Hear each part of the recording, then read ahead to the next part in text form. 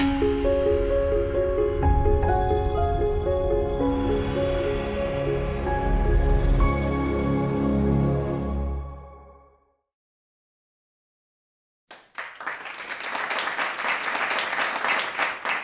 ladies and gentlemen, today we're going to talk about the 3 Ayodhya debates.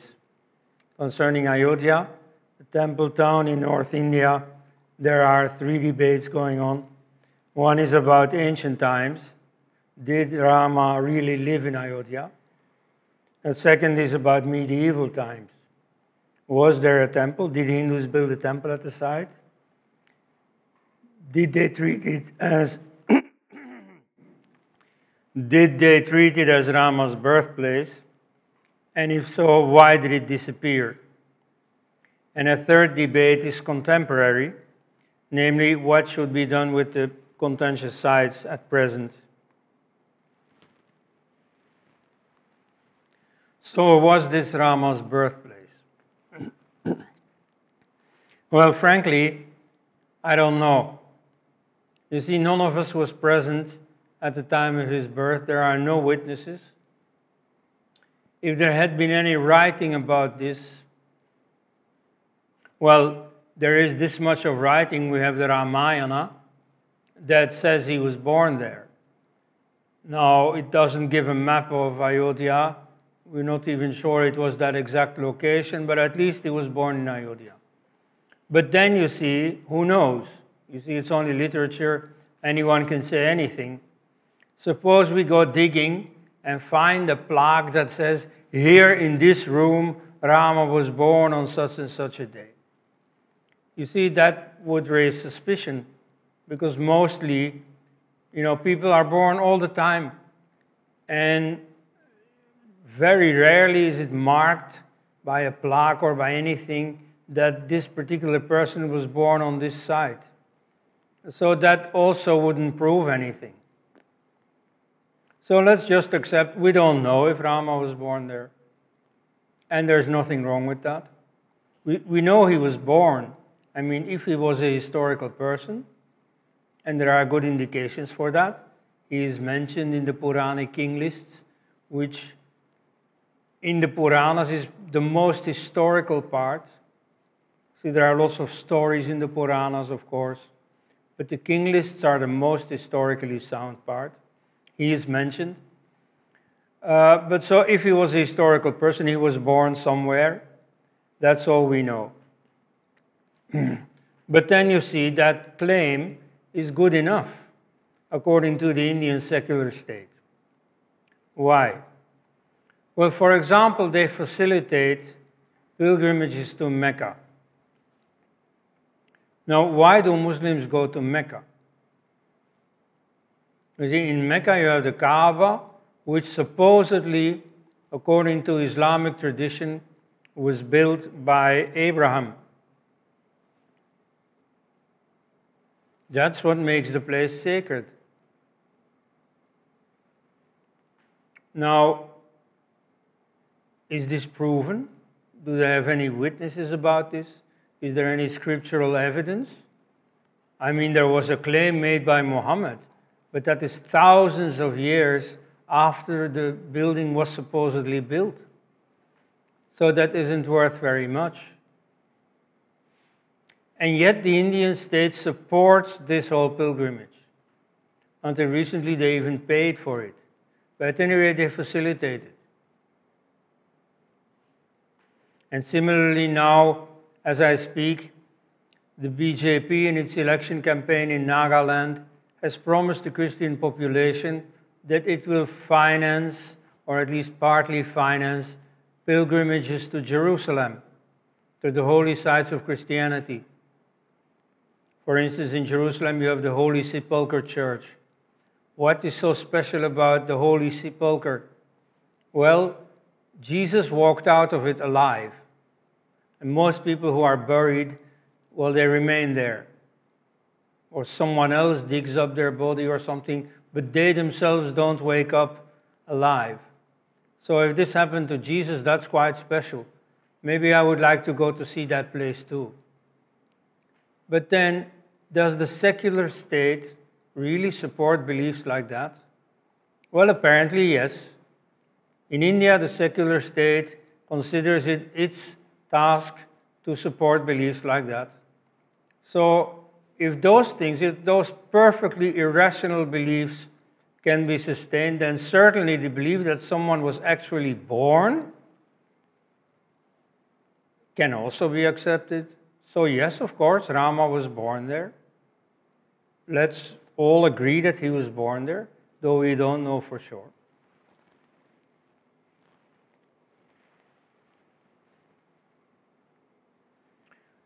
Was there a temple at the site? Well, archaeological excavations, especially by B. Bilal in the 1970s, had already shown that there was human habitation there down to the 2nd millennium BC. Incidentally, that finding was not liked by many Hindu acharyas. Because you see, among Hindus, there is a belief in a very ancient chronology. You see, the Vedas, they supposedly already exist since the time of creation, if there was such a thing. And Rama lived 7,000 years ago, or 700,000 years ago, sometime long ago. And so this finding of human habitation down to the 2nd millennium BC was a bit disappointing to them. And so Bilal, when he was questioned, he said, well, you see, frankly, I don't know. I don't say so. But my spade tells me so. My spade has been digging and has not found anything beyond the 2nd millennium BC. Now, you see, maybe he hasn't dug deep enough. This may be stuff for discussion. But nevertheless, it proves that he was not biased, that he was not in the pay of the Hindu party. You see, he simply found what he found. And he affirmed what much he had found. So in his very objective excavations, we find that Rama could have been born there, a temple could have been built there, and then at a later stage, a temple is actually, or remains of the temple have actually been found. Then in 2003, there were far larger court-ordered excavations that dug up the entire foundations of the Hindu temple and many pieces of temple remains. So it is very sure that there was a temple there.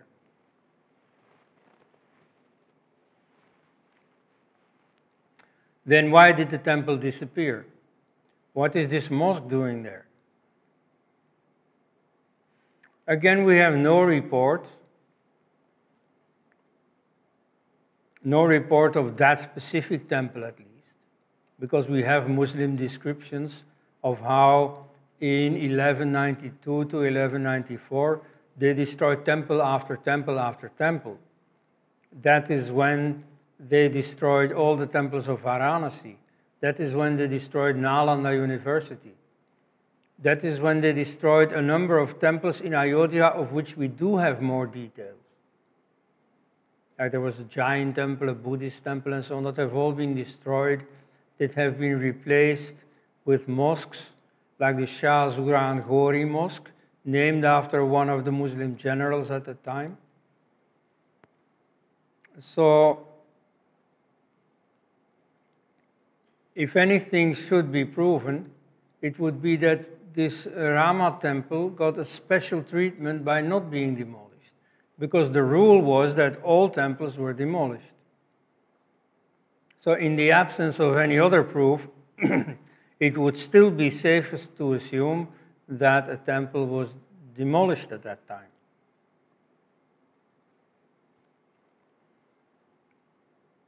So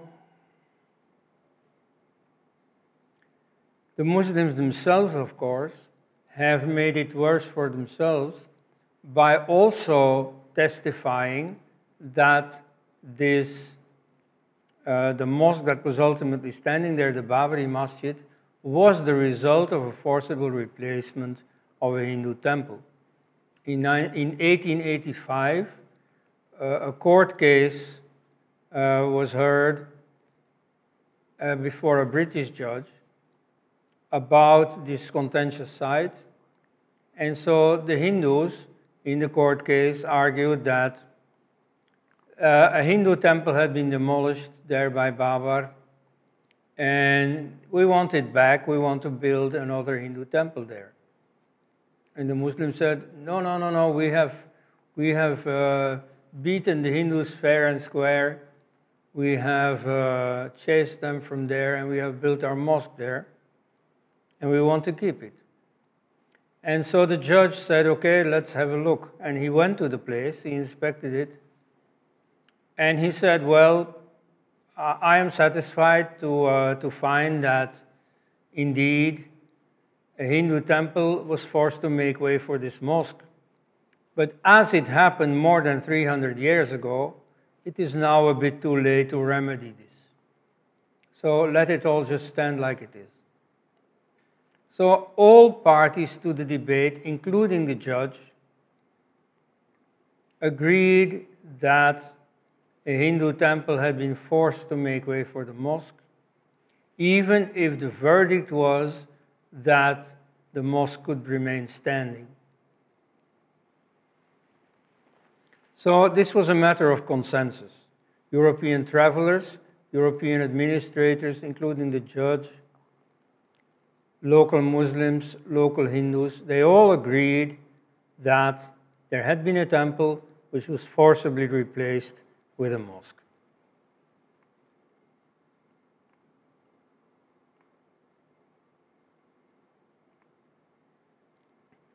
Now, for a full understanding, we should understand why mosques tend to appear on the sites of destroyed temples, or churches, as the case may be, for example, in Damascus, for example, in Grenada,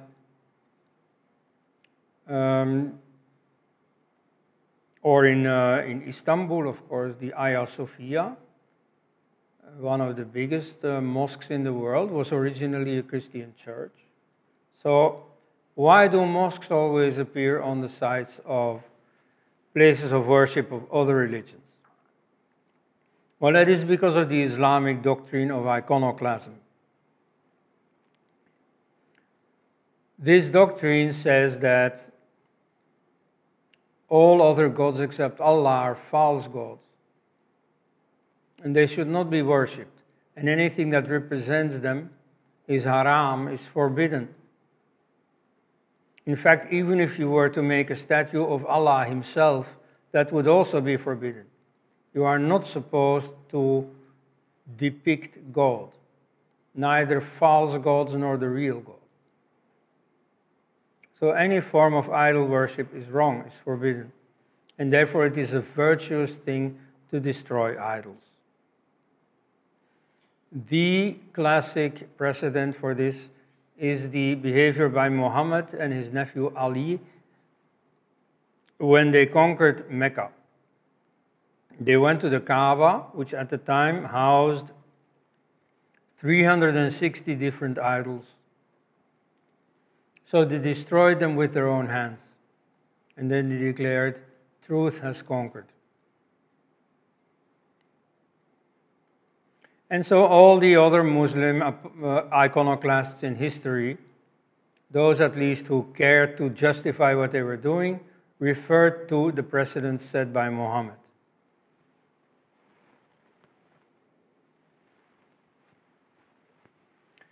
This is very obviously true. There is a whole literature that confirms it.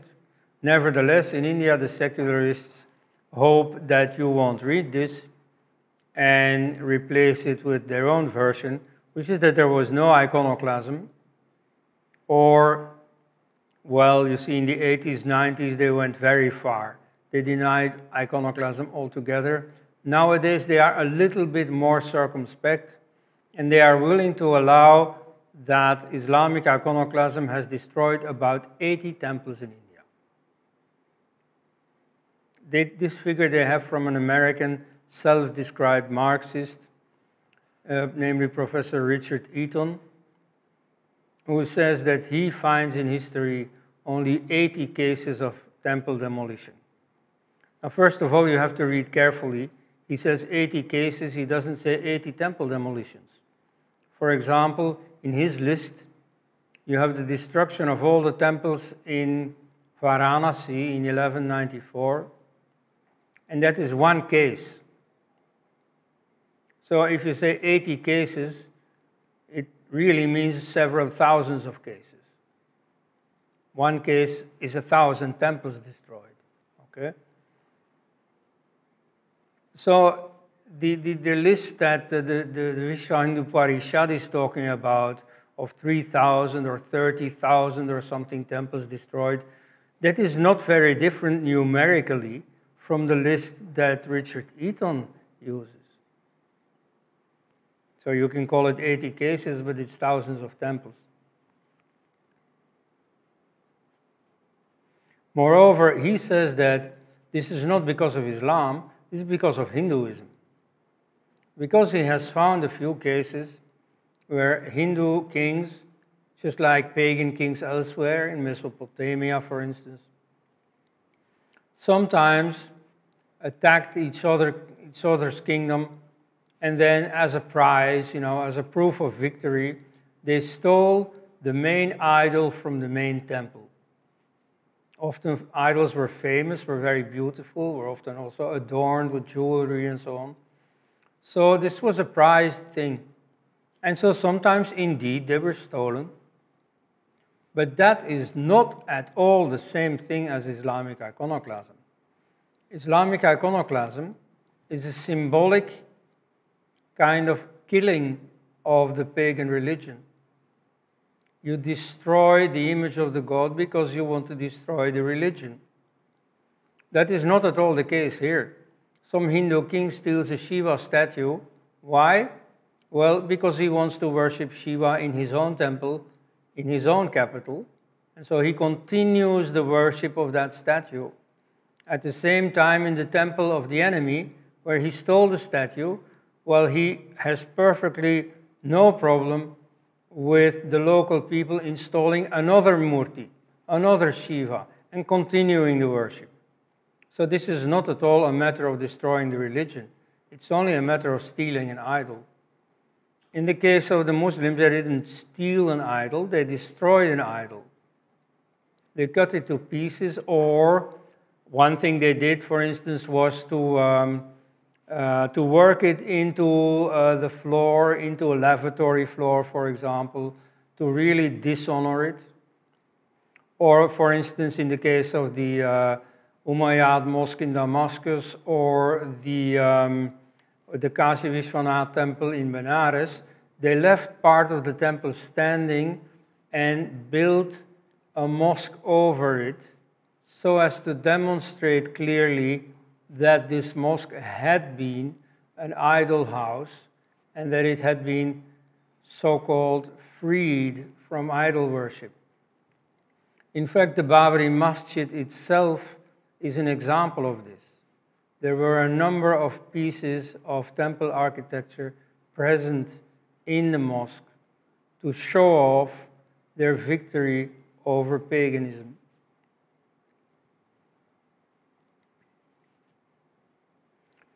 In fact, you have specifically the case of Aurangzeb. There is a whole industry among Indologists to whitewash Aurangzeb. It already started with Pattabhi Sitaramaya, who was a friend, a lieutenant of Mahatma Gandhi. You see, he talked about some wild story that Aurangzeb destroyed the Kashi Vishwanath temple because the local priests had abducted a girl and he wanted to liberate her, and then he wanted to punish the priests by destroying their temple. So this is just a wild story, nothing to it. Then, you have Audrey Trushkan and a whole number of contemporary Indologists who glorify Aurangzeb. In fact, I sat in on a session in the European Association of South Asian Studies annual conference in Zurich, where one scholar after another was coming to study and to present his findings about one writer after another living at the time of Aurangzeb and glorifying Aurangzeb. Well, I am very sure that if you study the literature written at the time of and in the neighborhood of Joseph Stalin, you will find many eulogies in favor of Stalin. No doubt. You see, if they valued their life, if they valued their career, they had better stay friends with the men in power. And so this is what happened around Aurangzeb too. For example, one character witness in favor of Aurangzeb that they mentioned was Guru Govind Singh. Now, Guru Govind Singh, later in life, was a man completely on the defensive, completely with his back against the wall. He had been militarily defeated by the Mughals, who had first martyred his father, Tegh Bahadur, and then had killed all his 4 sons.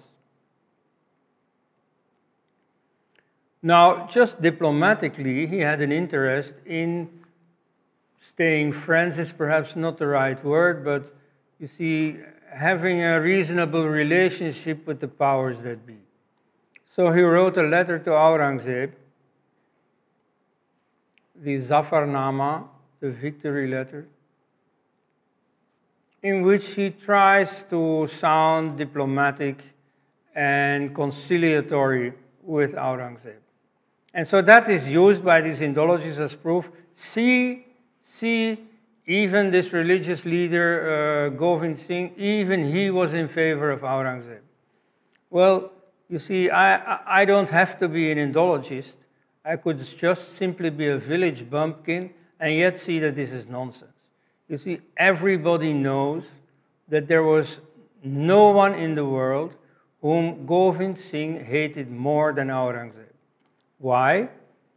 Well, Aurangzeb had killed Govind Singh's father and his 4 sons. There is no one else in the world who had done that to him. So it is very sure. I don't have to study any local or contemporaneous writings and so on. I know just from afar, and everybody in his right mind knows from afar, that this man hated Aurangzeb like anything. And yet, all these Indologists parade, you see, their findings. Oh yeah, you see, even he testified in favor of Aurangzeb. Well, what can I do? You see, the determination to whitewash these iconoclasts is indeed enormous at the moment. However, the historian K.N. Pandita has translated a biography by one of his pupils of an Iraqi Islamic preacher. Al-Iraqi is known as, the man from Iraq, who converted Gilgit and Baltistan, which is a part of Kashmir nowadays in Pak-occupied Kashmir. Very thinly populated, very inhospitable. But even there, this perfectly pro-Islamic witness already lays down that there, this preacher has demolished far more than these 80 temples that supposedly cover the entire harvest of Islamic iconoclasm in 1,000 years in the whole of India. Moreover, he clearly gives his reasons, namely he refers to the example of Muhammad. He does not say, oh yeah, some Hindu king stole some idol of Shiva, and therefore now I am destroying all these temples. That is not at all there. Instead, his justification is the precedent set by Muhammad. So this is so obvious, you see. All these attempts by secularists or by India watchers to whitewash this iconoclasm, when all is said and done, and when the time has passed, when there is a political reward for these lies, You know, they will all just be the butt of ridicule. They are so transparent. So it is very certain that there was a hostile replacement of a temple by a mosque. However, and now I may disappoint some Hindu viewers, when that happened is not so certain.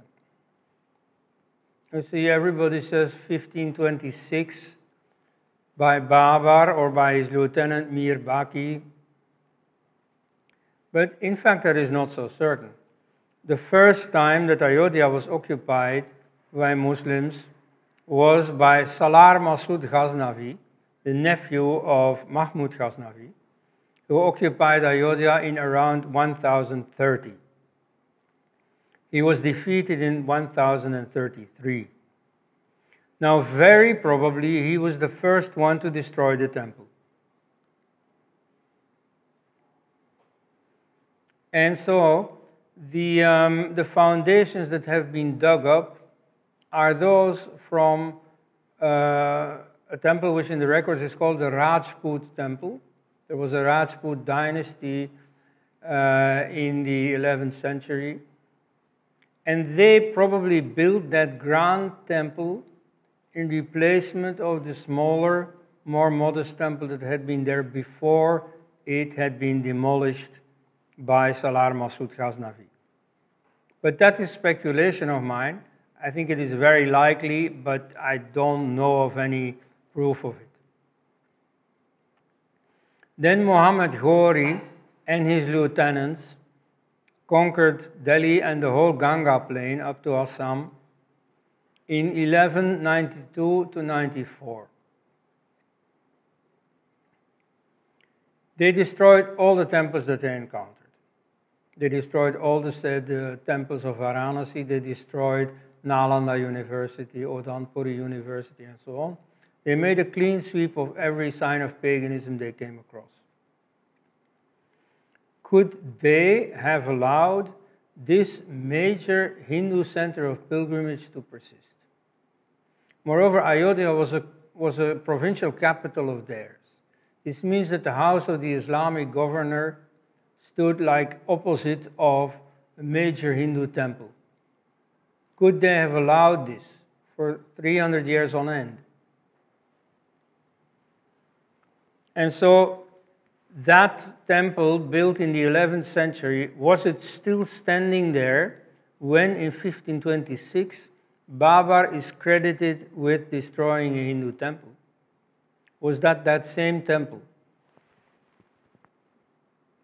That is questionable. The archaeologist R. Nath has dated the Babri Masjid to about 1300 something, early 14th century. Okay, suppose he is correct, because personally I don't know much about art history. I provisionally take his word for it. Suppose he's correct. So there was a temple there built during the Delhi Sultanate, still standing there when Babar came, surviving Babar, and standing there till 1992, when it was demolished by Hindu activists. In that case, what could have happened? You see, what made Babar or his lieutenant Mir Baki make such a show of, you see, here I built a mosque? Did they have to build a mosque? Was there not a mosque standing there? Well, again, this is something we don't know. You see, if we really want to make history or find out the history of Ayodhya, that is, for example, a thing to find out. What exactly happened there? For example, a very probable scenario is that when the Muslim rule weakened, they made some compromise with the Hindus so that they could effectively use the site. That effectively they could organize their pilgrimage there without actually demolishing the mosque that was standing there. So in that case, what Babar destroyed was not so much a building, a piece of architecture. What he destroyed was the Hindu use of it. You see, maybe just like between 1949 and 1992, when the mosque building was used as a Hindu temple, maybe that too was the scenario in the early years of the 16th century. Maybe that was the situation Babar found. You see, we don't know exactly. We know that in the few descriptions that there are, they always talk about Hindus. Hindus went there on pilgrimage even when a mosque was standing there. Hindus came from all over India on Rama's birthday to celebrate there. Even if there was a mosque standing there, they went as close as possible because this site was important to them. So, was there actually a functioning mosque there is a question.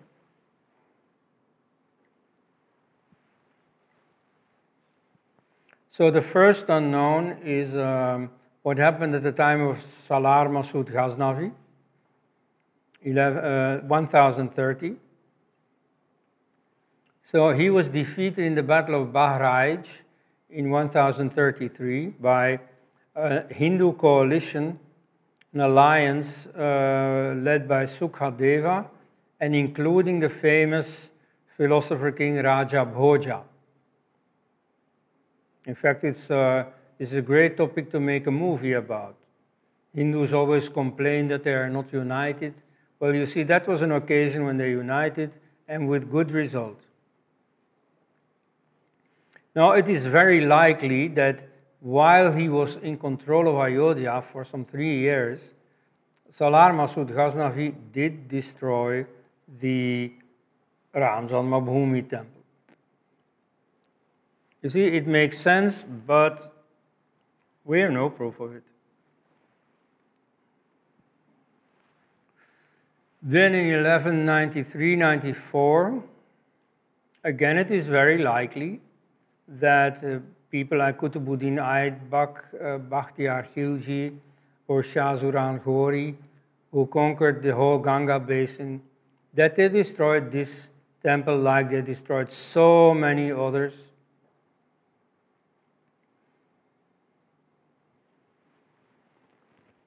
And if they left the Rama Janmabhoomi temple standing, it is very strange that they did not leave the Kashi Vishwanath temple standing, that they did not leave Nalanda University standing. You see, what would have been so special about Ram Janmabhoomi? I wonder. So if you say that the same temple that existed in the 11th century was still standing there in 1526 for Babar to demolish, what you are actually saying is that the Delhi Sultanate for 300 long years left a major Hindu temple standing in a place under their control. You see, that would allow a lot of religious tolerance to a dynasty that more than any other in Indian history has demolished temples. So that is a bit unlikely. Irfan Habib, a historian strongly in favor of the Babri Masjid,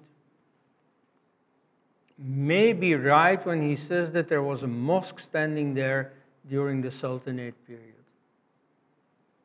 And so I personally add the supposition that maybe at the end of this period, Hindus used this mosque as a temple, just like they did in 1949 to 1992.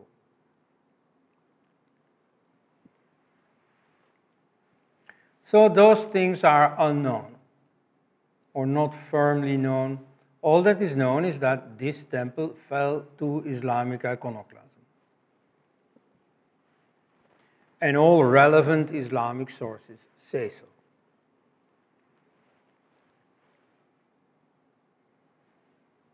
And so even the demolition by Babar we are not sure about, for the reasons I mentioned. And it remains a bit of a mystery why they claim to have built the mosque if it had not been destroyed earlier. It's a question. The foundations all the time remain the same. They were the foundations of the earlier Hindu temple, but it is perfectly possible, if you know a bit about architecture, to build new buildings on top of the existing foundations.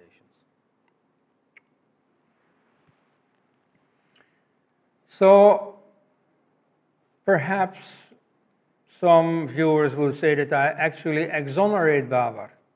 You see that for them Babar is guilty of demolition, and I say, well, maybe not. Now, persons to me are not important at all, principles are. And so the principle of Islamic iconoclasm certainly is guilty for the demolition of this temple. And whether the person who actually ordered the demolition was Babar or Mir Baqi or Salar Masood Ghaznavi or Shah Zuran Ghori or one of the other Islamic invaders is to me relatively unimportant. Just like Aurangzeb, you see, many people get very personal about him. They say he was cruel, that he was a tyrant, and so on. No, he was just a pious man. He was known to be very ascetic. He didn't enjoy the power he had. In fact, you see, he lived the kind of life of Mahatma Gandhi. You see, Mahatma Gandhi had his spinning wheel, and similarly, Aurangzeb personally made these white hats that Muslims wear. And so, you see, this was his discipline. This is what he did. And so he was a bit of an ascetic as for his temperament. Like, for instance, you know, he could have enjoyed music, but no, you see, as a true Muslim, he thought, you see, music is haram. He was against music. He fired the court musicians. So that asceticism has the same source as his iconoclasm. Both were the result of his religious piety. He took religion seriously, therefore, since Islam commandeered him to destroy idols, that's what he did. And so, with his personal character, there is not much wrong. Well, although killing his brother for seizing the throne is perhaps not so sympathetic. But, you know, as kings go, he was not much worse than the others. The only problem with him was that he was wedded to an ideology that was more problematic. At any rate, there was a consensus over the pre-existence of a Hindu temple where later the Babri Masjid was built. And so a British judge confirmed it in 1886. No Muslim concerned denied it. And in the 1980s, the secularists could have adopted that same stance. They could have said, just like the British judge, okay, a temple was demolished to make way for a mosque. You see, that's sad. It shouldn't happen. But since it happened so long ago, it's just history. Let bygones be bygones. That is what they could have said. But they were so power drunk, they were so sure that they could get away with anything, that instead they claimed that there had never been a temple at the site. So far the question had been, can Hindus rebuild the temple at their site? But now the question became, but was it ever a Hindu site to start with? Now, in general, I would answer that question easily with yes, because Islam is not eternal. Before 700, there was no Islam anywhere in India. And so there was little else in India at that time except Hinduism. So yeah, I can confidently say, of course, it was a Hindu site.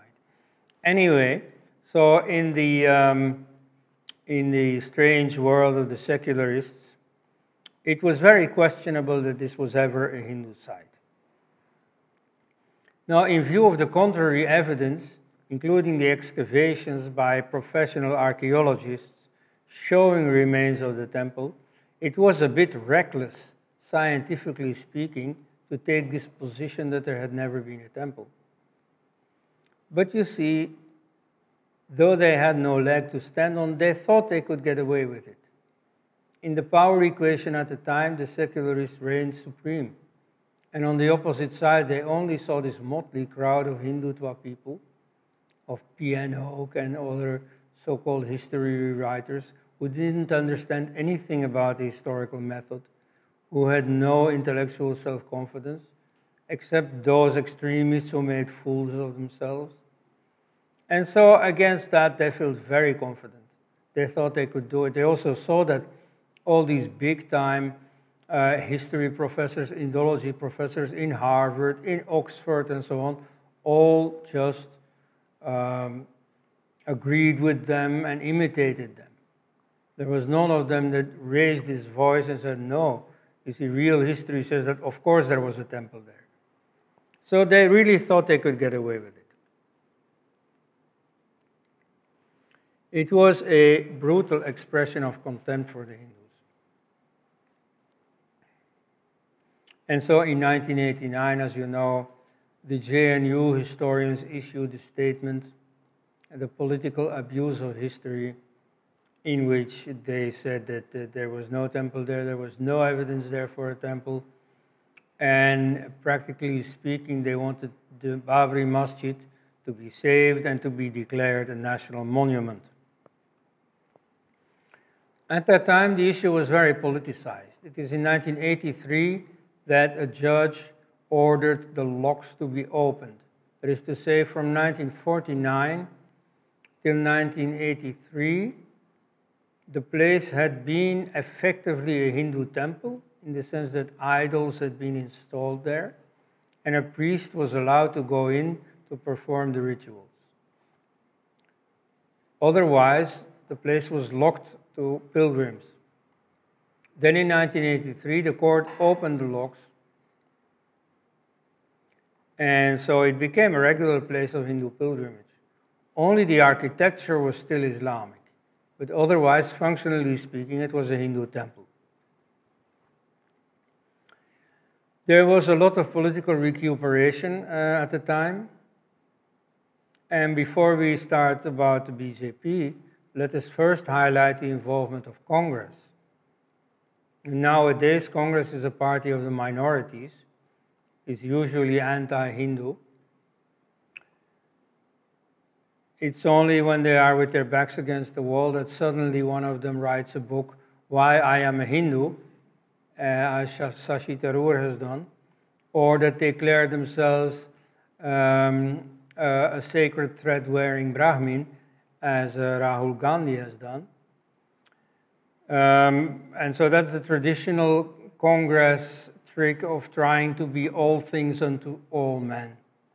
But in the past, whenever they took a pro-Hindu stance, they were a lot more credible than today.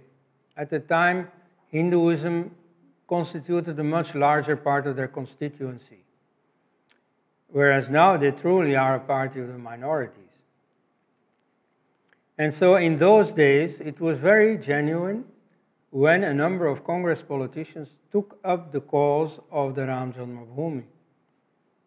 This included a local politician, Daude Al-Khanna, but especially the former interim Prime Minister, Gulzari Lal Nanda.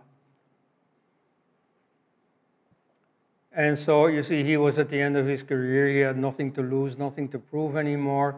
When he did this, he did it because he believed in it. He really wanted to support the Ram Janmabhoomi, the birthplace of Rama. There was even talk of allowing Prime Minister Rajiv Gandhi of Congress to lay the first stone of the temple. You see, that far they didn't go ultimately, but one of the cabinet ministers, Bhuta Singh, was present when, in 1989, at 9 November, the first stone was laid. So it is not true that this Ram Janmabhoomi movement was a BJP movement, opposed by Congress.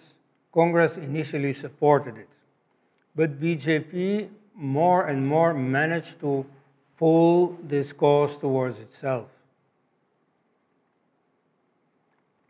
So what Congress had in mind was the usual good old Congress horse trading. What they had in mind was to give the Hindus their little toy in Ayodhya and then give some goodies to the Muslim leadership in return, like banning Salman Rushdie's novel, The Satanic Verses, like the Shah Bano legislation. So for them, at that time, it seemed like nothing unusual. They had done this horse trading so many times before, they would pull it off this time too. And so that would not have been very principled, but it has the virtue of saving a lot of lives. You see, all this rioting would have been avoided for years on end. Thousands of lives would have been saved. Now, the Congress lost its nerve after the JNU historians issued their statement in favor of the Babri Masjid. And it is very rarely that intellectuals have that much tangible influence on actual policy making. But so it happened on that occasion. And meanwhile, the BJP was moving towards grabbing the issue and catching votes with it. So in the Palampur resolution in 1989, the BJP claimed the issue, started supporting it, and started making sure that not the Congress but the BJP was seen by everyone as the party that would build the Ram Janmabhoomi temple. And indeed, in 1989 and again in 1991, it reaped the harvest,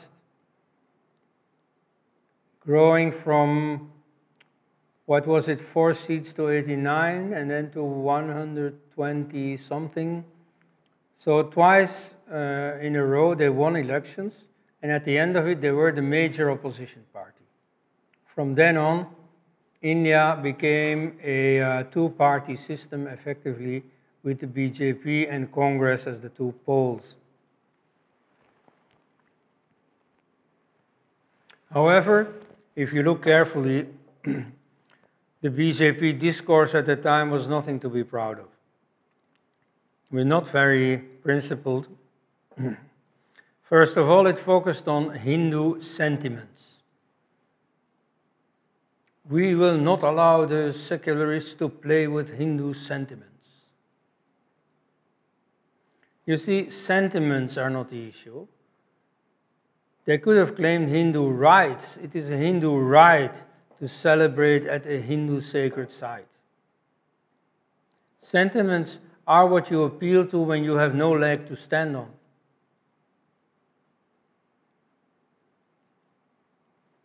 Then you can say, okay, you see, I have no right to it, but I'm so attached to it, please give it to me. You know, but that is a miserable position to take. So they could have claimed it as their right, which it was. No, they claimed Hindu sentiments. They still do when I hear them occasionally. Then they focused specifically on this little toy in Ayodhya. They even gave up on the claim by the Vishwa Hindu Parishad for 3 Hindu sites, namely Ayodhya, Kashi, where the major Shiva temple had been turned into a mosque by Aurangzeb, and then Mathura, where the birthplace of Krishna had also been occupied with a mosque. So they wanted those 3 places back out of thousands of mosques built on the sites of Hindu temples. And even on those 3, L.K. Advani, the BJP leader, was willing to compromise. He would only have Ayodhya. Now, whether these 3 places, or even only 1 place, or all the thousands of places,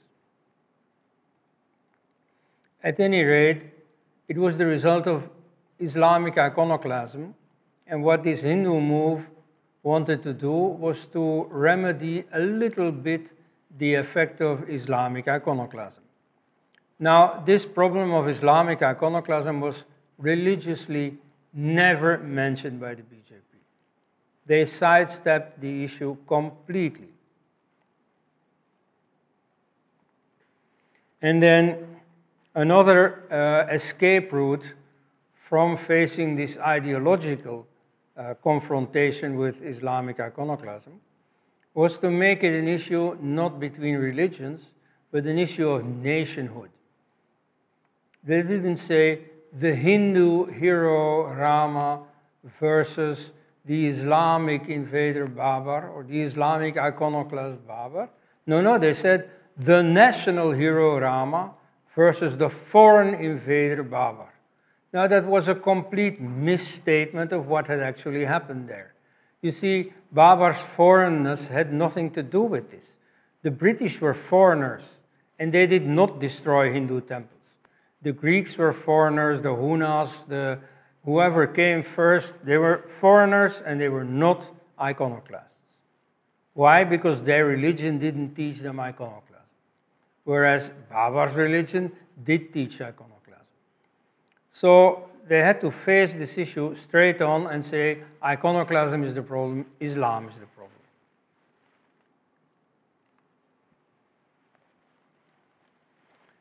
Now, the secularists say, but that would have been revenge.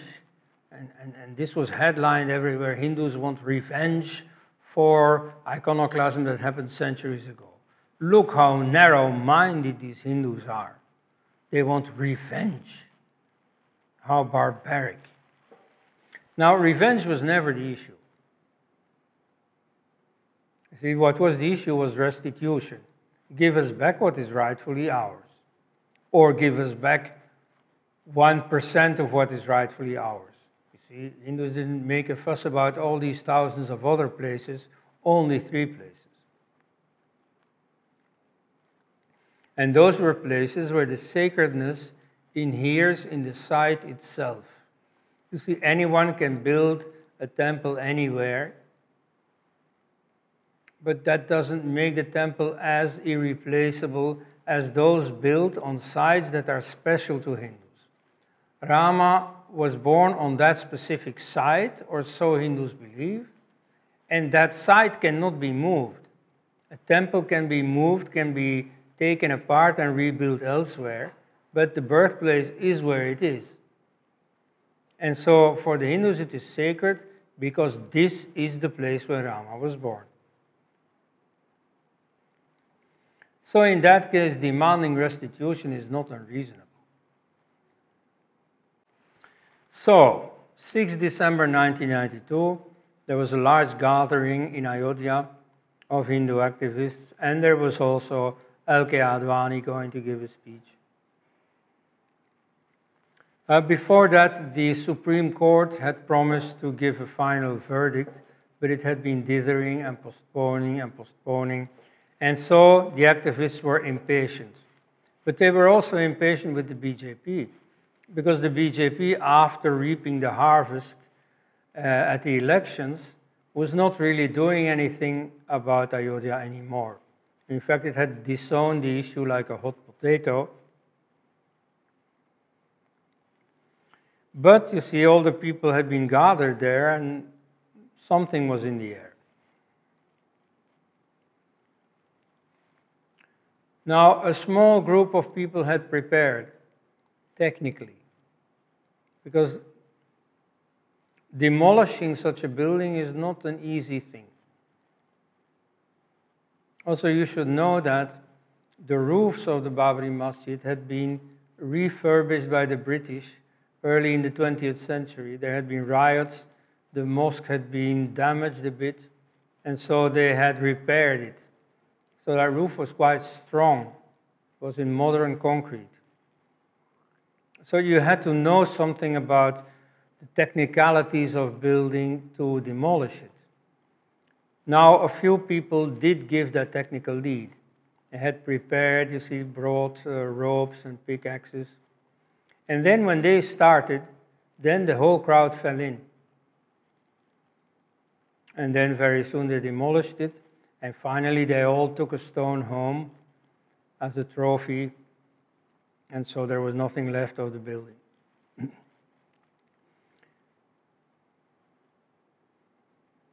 LK Adwani was very embarrassed. He completely lost his nerve on the spot.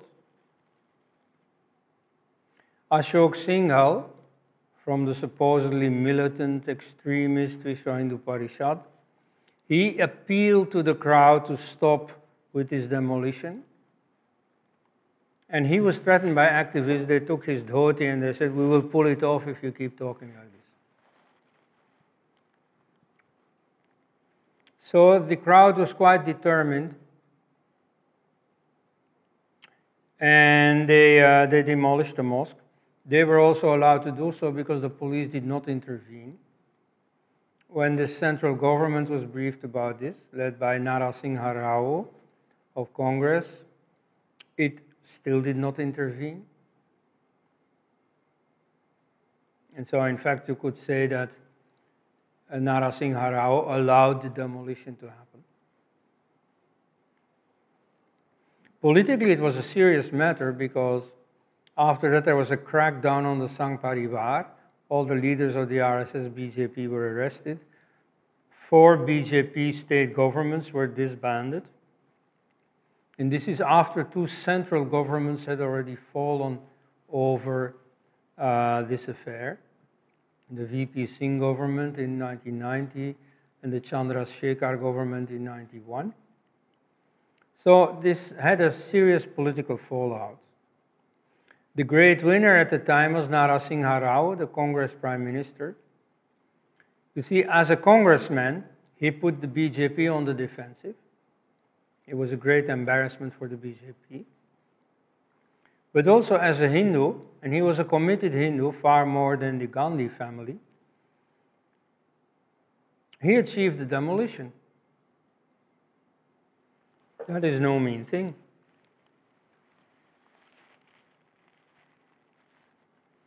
Now, about this demolition. Was it a dishonorable thing to do? One thing that it certainly did is that it accelerated the solution. As long as the mosque was standing there, it gave Muslims hope of repossessing the site. It kept the whole conflict alive. In fact, Muslims had no stake in it. No Muslim ever goes on pilgrimage to Ayodhya, whereas millions of Hindus do. But you see, now this had been held before them like a carrot by the secularists. You see, please fight for this. You see, create some bloodshed on the street. You see, create fights between Muslims and Hindus so that we secularists, we can act holy and say, look at these religious barbarians. You see, this place should be made a national monument, secular. Well, you see, because of the demolition, Muslims mostly lost their appetite for it. Though in the short run, there was indeed rioting that emanated from the Muslim side, because that was the side that was angry. Let's not forget it. You see, the secularists, of course, pretended Hindus created riots. No, Muslims did. In fact, Muslims used the opportunity to start a whole new technique of terrorism. As you might know, there was some Muslim rioting. Then the Shiv Sena lost their patience. In Mumbai, they started some Hindu rioting. And then the Muslims really made a fist by the bomb attacks of 12 March 1993,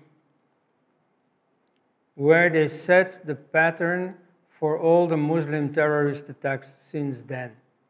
They attacked at a number of different places in one city, namely Mumbai, where they made 200-something dead. And so that is the pattern that was repeated after that time and again in London, in Paris, in Brussels, and so on. In Delhi, of course.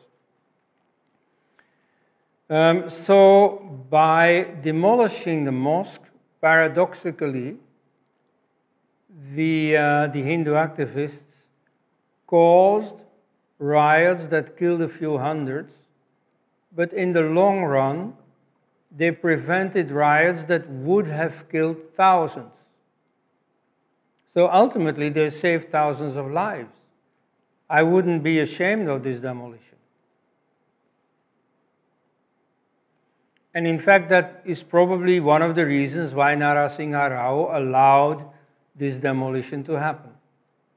It expedited the whole controversy. It moved the solution forward.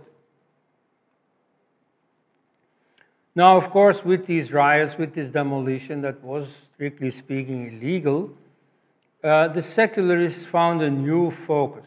You see, they were losing the history debate. They had no leg to stand on. Of course, there had been a temple there, so they couldn't win the history debate anymore at all. But now they found a new focus. They could say, Ayodhya, oh yes, that is the place where Hindu activists performed this demolition, and the Hindu leadership covered itself with guilt. And so after that, you get a whole discourse about Hindu guilt, about L.K. Advani's guilt. You had the Lieberhan Commission finding out about his guilt. And you had the climb down by Hindu leaders, like L.K. Advani himself called this 6 December 1992 the blackest day of his life. So there's a tribal about that. It is still going on now, 26 years later. And by now, L.K. Advani is 90 years old, but he's still a defendant in that court case. But there is also the trial about the Ram Janmabhoomi itself. That started in 1950. It is only in 2003, 53 years later, that the court-ordered excavations were carried out, that we definitively know that there was a temple there. And the High Court gave its verdict in 2010, which was then challenged and taken to the Supreme Court, which is now hearing the case in 2018.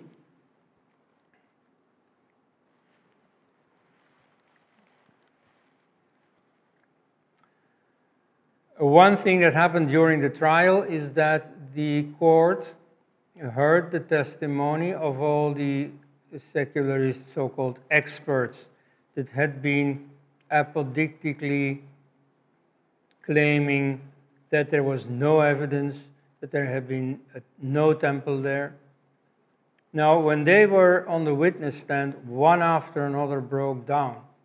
They confessed, I'm not an expert. They confessed, I'm not a historian. I've never been to the site. I don't know archaeology and so on.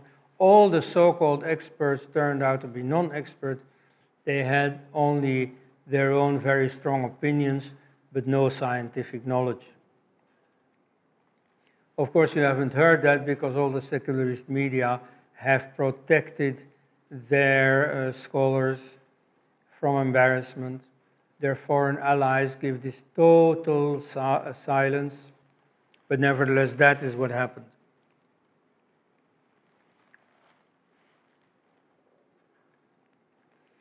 The verdict of the court case was that they divided the land in 3 pieces, ill-defined pieces, but at least to this extent that the actual site itself would go to the Hindus.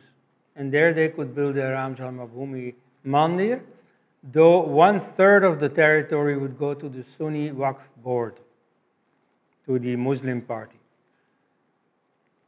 Now the secularists were thirsting for blood and they hoped that the Muslims would start rioting against this verdict. But this the Muslims didn't do. They were hardly interested. And of course, they were hardly interested because it is not their own pilgrimage site. They go to Mecca or they may go to Ajmer, but they never go to Ayodhya.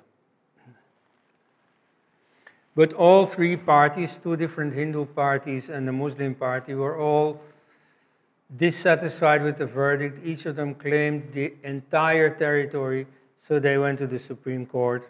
And as I speak now, this verdict is still awaited. In 2017, Subramanian Swamy approached the Supreme Court for a speedy verdict, but the court said on that occasion that civil society itself should broker a friendly agreement. Now, that is precisely the situation of the decades before that has created so many riots. Now, what do you have a court for if it doesn't adjudicate in disputes? So that is dereliction of duty. But it was applauded by the secularists because it would again prolong the controversy. However, fortunately, that verdict was not definitive, so we are still awaiting the Supreme Court's definitive verdict. Meanwhile, there is this trial against demolition that is still going on. About that, I would like to say the following. All people present at the site whom I know or whom I have interviewed confirm unitedly that L.K. Advani was no party to it. He was surprised, he was shaken. The next few days he didn't know where to look. At one point he gave a statement referring, for instance, to the demolition of Hindu temples in Kashmir and asking, you see, why is there no commission about that and only about Ayodhya? That statement had been drafted by Arun Shauri. You see, at that time, L.K. Advani was not really capable of giving any lead. So the demolition had happened largely spontaneously, for most of the participants spontaneously. Nevertheless, a technical mastermind had been necessary. And for me, it has not been difficult to find out. It was about an hour of asking around, of asking the people who had been there. And so I know the, let's say, the political mastermind, as well as the technical mastermind.